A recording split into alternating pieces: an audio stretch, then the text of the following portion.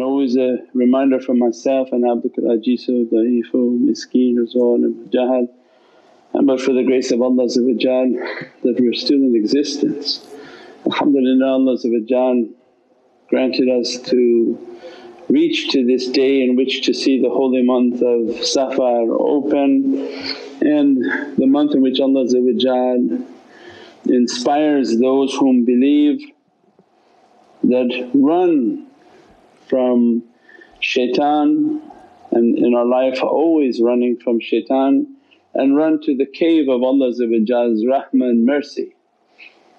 And that Allah described in Surah the Kahf that they believed, the youth whom had belief, that they entered into the cave so that Allah could grant them guidance.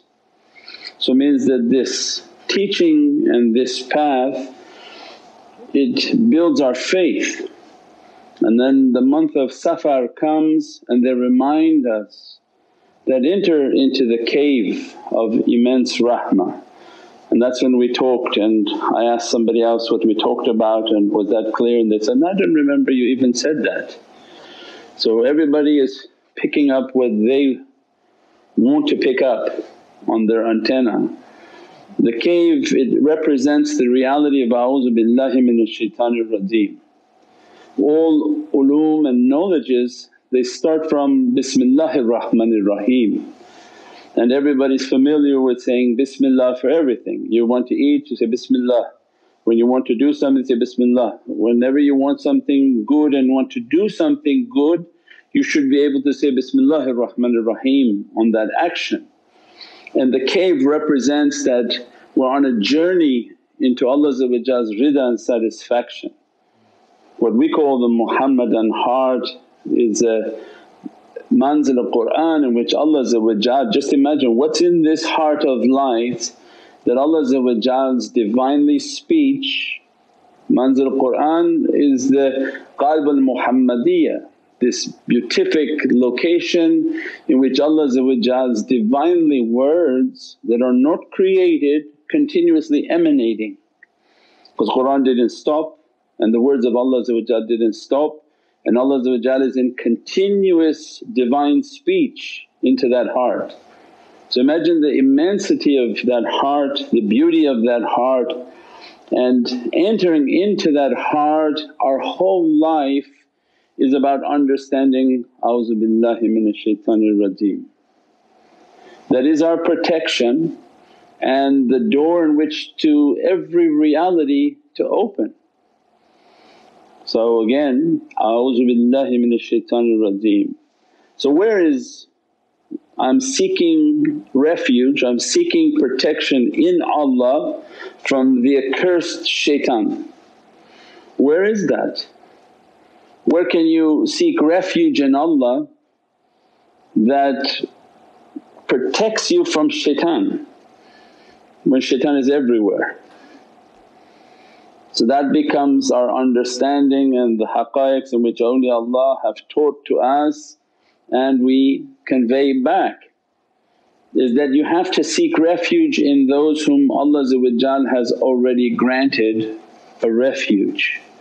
So if everything on the sky was exploding and everything was about to attack and bomb upon your head and every type of difficulty to befall a person, they would run to a cave. They would look for a cave, and historically they were very safe in caves. Even when the superpowers of the earth were bombing and everything, people with pyjamas and slippers were running into caves and no harm came to them. And this is a physical cave, and Allah wants for us to understand is run to the cave. In all our life and in every action, shaitan is after us. That is the game of this dunya. If we forget the game of dunya, then we have become lost to dunya, and that's when they describe you became heedless, you lost yourself. How you lose yourself? You.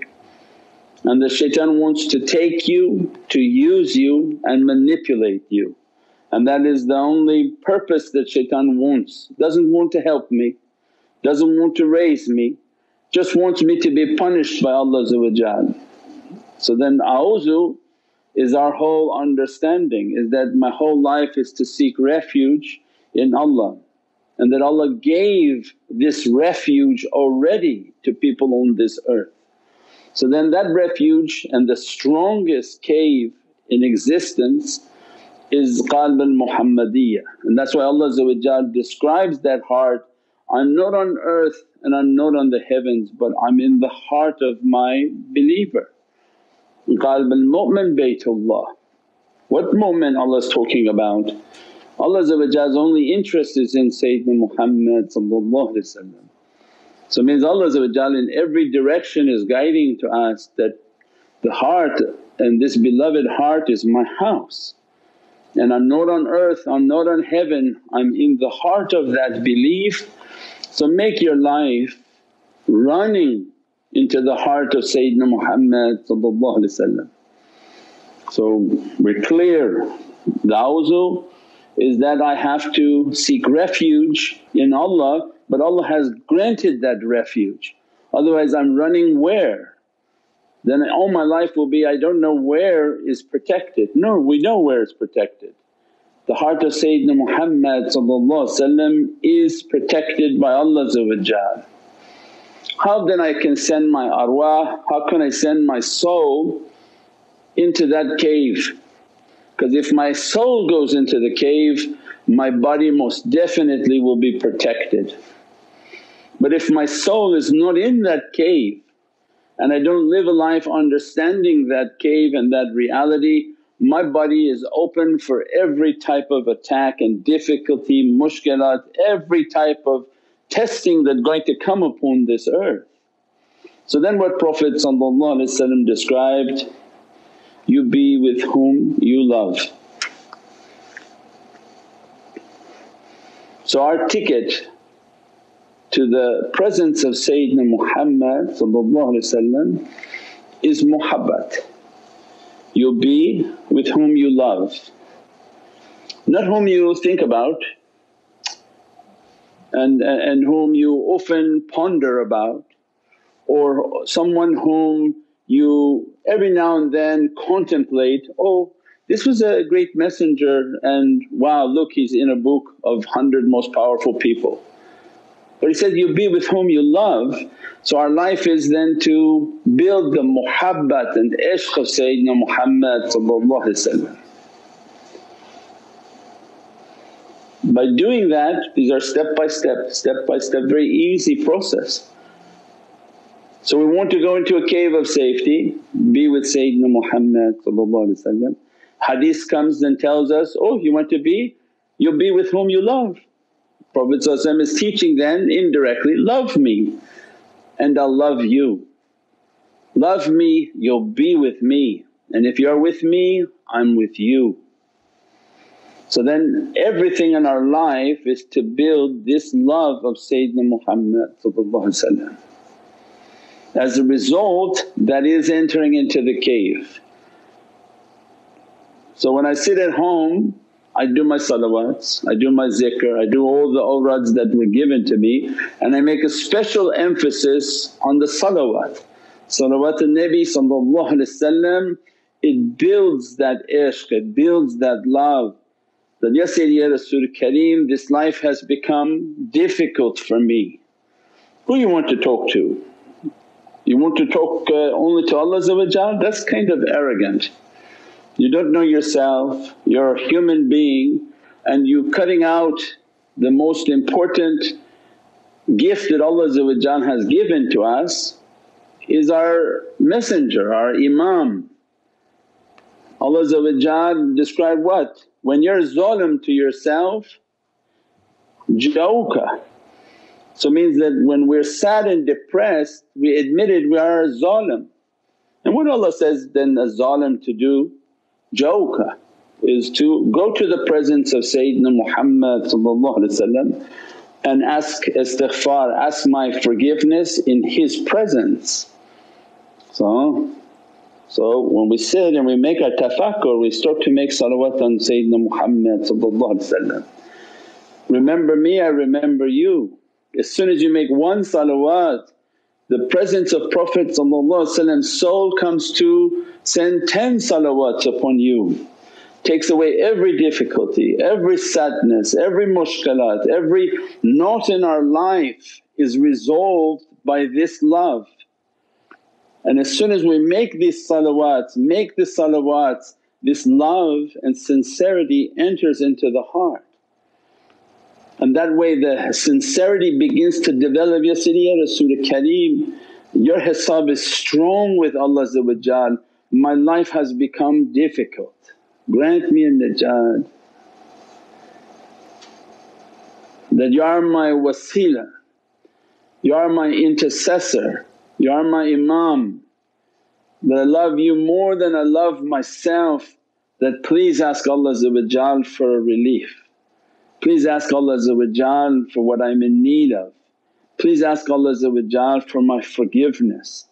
This relationship of muhabbat and ishq to make you become habaib, to be the lovers of the reality, lovers of Sayyidina Muhammad, in which all their day and night is begging Allah that grant us the audience of the presence of Sayyidina Muhammad.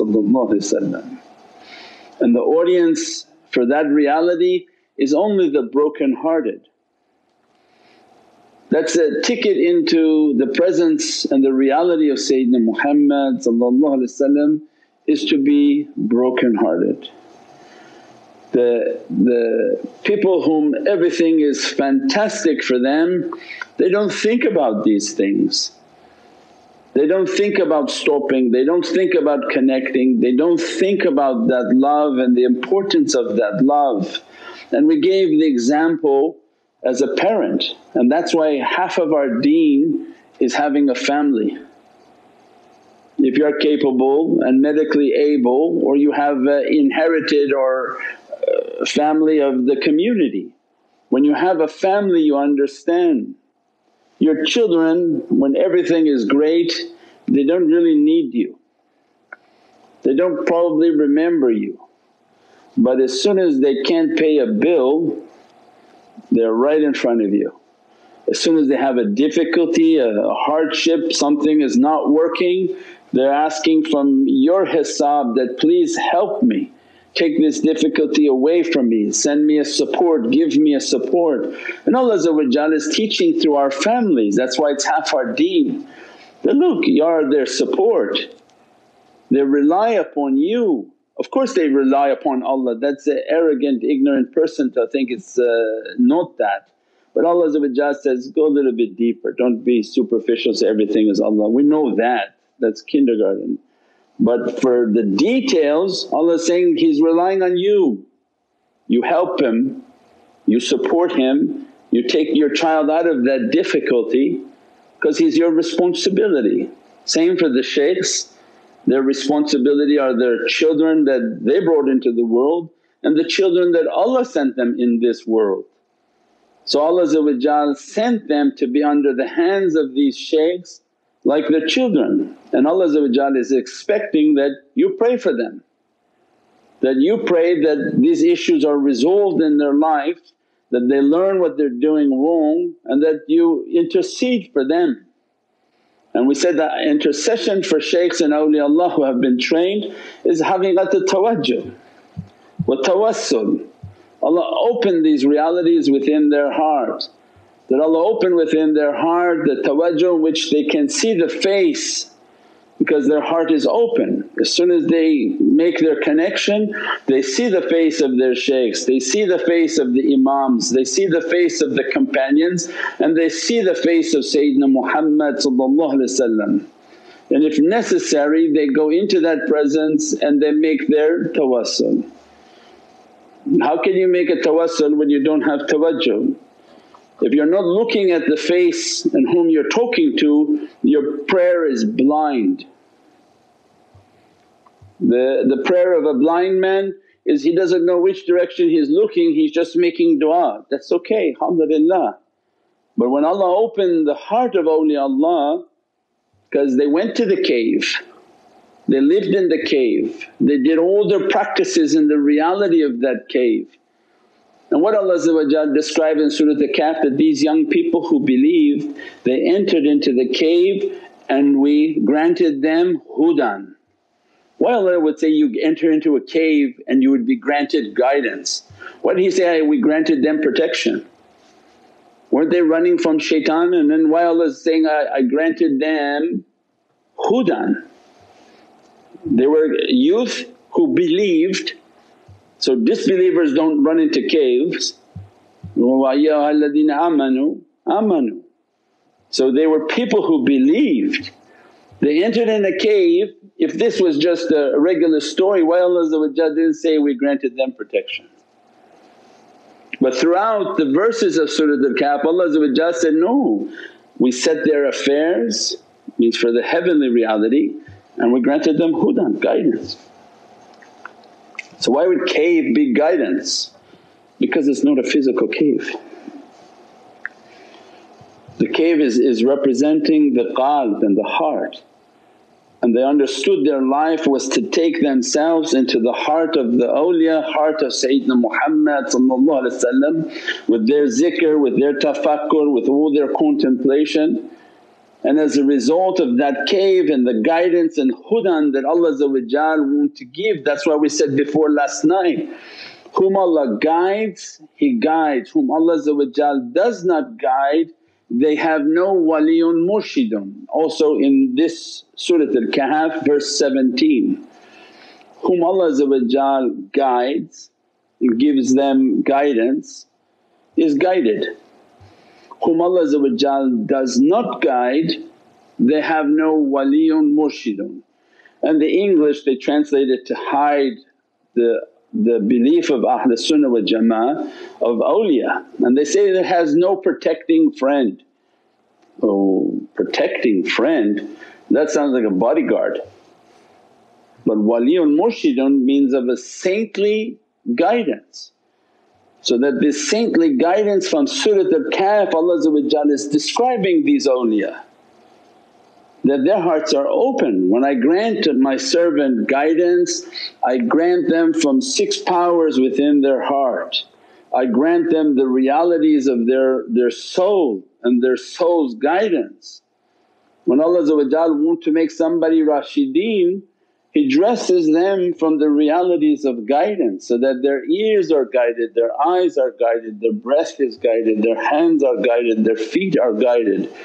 So much so that they are Rabbaniyun and they have power of kun fayakun, because their will matches the will of Allah, matches the will of Sayyidina Muhammad. Fatihullah, ati Rasul wa ulul amri minkum. So all of these is the secrets of this cave. It's a cave of guidance. As soon as we enter into that cave and Allah want to dress us and bless us from these realities, this is then the reality and the dress that Allah want to dress upon the servant. We pray that Allah grant more and more understanding, that this love and this muhabbat, the key to entering into this cave and understanding a'udhu is that with this ishq and this love and salawat, attending the majlis of zikr and salawat al-Nabi and at every moment making our salawats, making our zikrs, making our practices. When we're at home and we come home from our work is to make our connection, do all the namaz and the things that Allah has ordered, but at the same time making our connection, doing our salawats, and then building that love and that muhabbat for Sayyidina Muhammad, so that every difficulty to be taken and every reality to be dressed upon the soul. When we understood that, then everything we do we're going to base it on this a'udhu billah. Because at every moment shaitan is trying to trick us to break the a'udhu.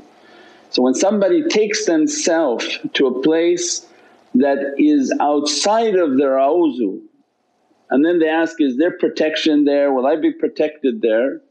Most likely no, because you are breaking willfully the a'udhu.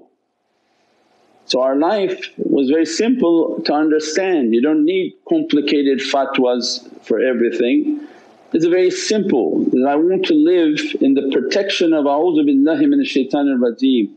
So then don't go somewhere where shaitan is inviting and where shaitan is pulling the person in. Keep the protection of Allah. Don't go to places in which the a'udhu is broken, because then you are leaving your shield of protection in life. And very simple. And everything we do and everything we're about to do and anywhere we're going to go and anything we're going to do is, I ask myself, is that breaking my awzu? That I'm leaving the protection of Allah and then no longer under the blessing of Bismillahir Rahmanir Rahim. If we can live that life and its understanding, at least this is now just the entryway into the understanding of that cave of protection. We live a life under that protection, the a'udhu billahi minash shaitanir rajeem, and that I'm moving towards the realities of keeping myself where Allah is happy, doing the things that Allah inshaAllah happy with, trying to make Allah at every moment happy with me, and then building my connection with the love and the ishq of Sayyidina Muhammad. When your love becomes ignited, you want to be around Muhammadiyun. That's why I said before, we said before, you show me your friends and I show you who you are. So you can't say, I love the reality but my friends are all garbage. Means that if you love roses and you love the beatific fragrance of a rose garden, what do? You go to rose gardens and you sit in the rose garden, you say, oh what's so beautiful the fragrance.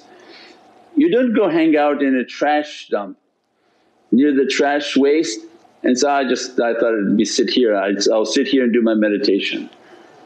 Right? So what you love you seek it.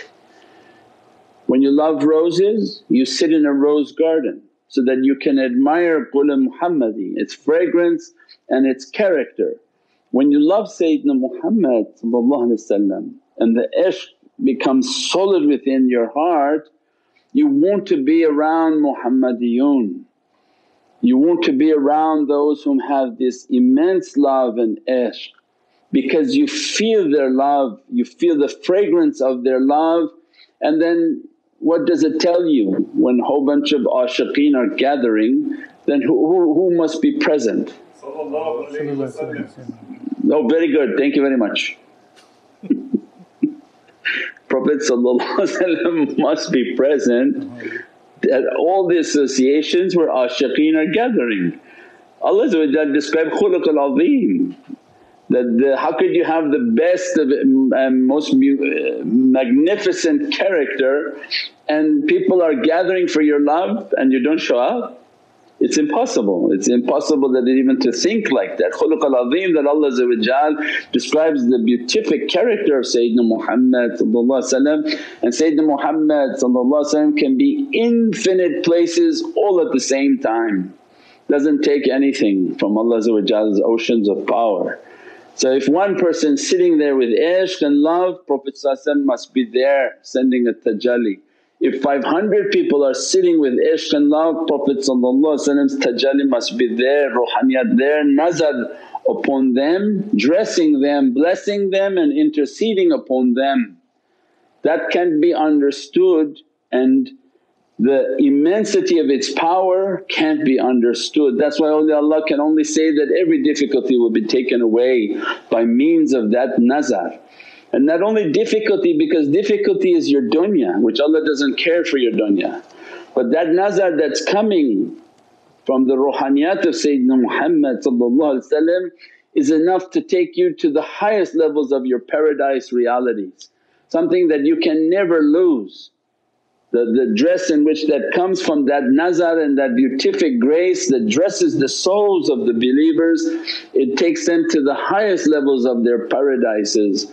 And alhamdulillah, Allah give us this love, give us this ishq and make that love to to fill our hearts for our families and for our communities inshaAllah. Subhana rabbika rabbil izzati amma yasifoon wa salaamun al mursaleen walhamdulillahi rabbil alameen.